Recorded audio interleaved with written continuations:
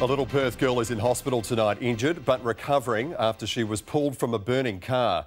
Police claim her father left the 3-year-old in the wreck and ran after it caught fire. A burning minivan dumped in Midland. Inside, a 3-year-old girl. Police say she was abandoned by her father, that he crashed the vehicle and fled.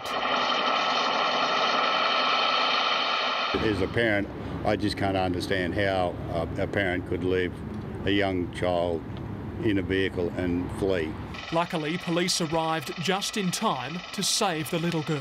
One of the officers grabbed fire extinguishers to try and put the fire out, whilst another officer entered the vehicle and removed the child from the car. Just an hour earlier, police say the 25-year-old driver snatched the keys to this Kia Carnival from his mother-in-law's home in Ellenbrook and took his 3-year-old daughter. It's alleged he was drunk and armed with a baseball bat. The violence inflicted on the family by this gentleman is unfathomable. Police were alerted by a 000 call about 10 past 10 last night. They started following the driver in Ellenbrook. In Lloyd Street, Midland, police say he switched his headlights off. And a short time later, officers found the Kia on fire. The van had crashed into a barrier at the corner of Great Eastern Highway and Roe Highway. The driver was nowhere to be seen. The 3-year-old girl severely hurt in the front seat with her seatbelt on.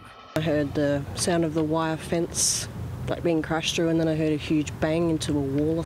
While police rescued the girl, other officers arrested the man. I came back from seeing the car and he was hiding down next to my car. The police were standing with him. In the moments before the crash here in Midland, police had been keeping a close eye on the movements of that Kia Carnival, but they didn't pursue it, and they say that was out of concern for the child's welfare, and the outcome could have been very different. Although the fire was contained to the engine, if it wasn't put out, it could have spread quite easily to the rest of the vehicle. Today, the 25-year-old was transferred to Royal Perth Hospital under heavy police guard. He has internal injuries and a broken foot. The man faced a bedside court hearing and was remanded in custody. It was bad enough him taking the child and putting her in such danger, but to leave her. We're going to get an update on the little girl's condition now. She's in Princess Margaret Hospital tonight. Andrew Nelson, what are her injuries? Well, Tim, we're told that her injuries are extensive. They're mainly internal and include a ruptured bladder.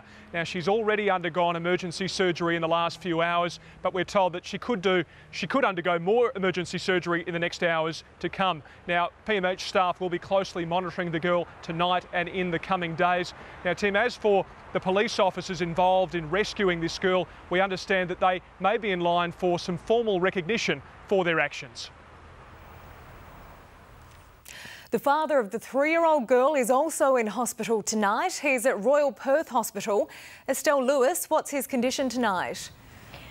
Well, Libby, it appears the man's injuries are less severe than his daughter's. As we heard, we understand he has a broken foot and internal injuries. He is still in hospital, though, in a stable condition. And this afternoon, a court hearing was held at his bedside. A magistrate came to formally read out the charges against the 25-year-old father. They include dangerous driving, drink driving and assault. He was remanded in custody, so he'll stay under the watch of Corrective Services guards until he's well enough to go to prison. Tim.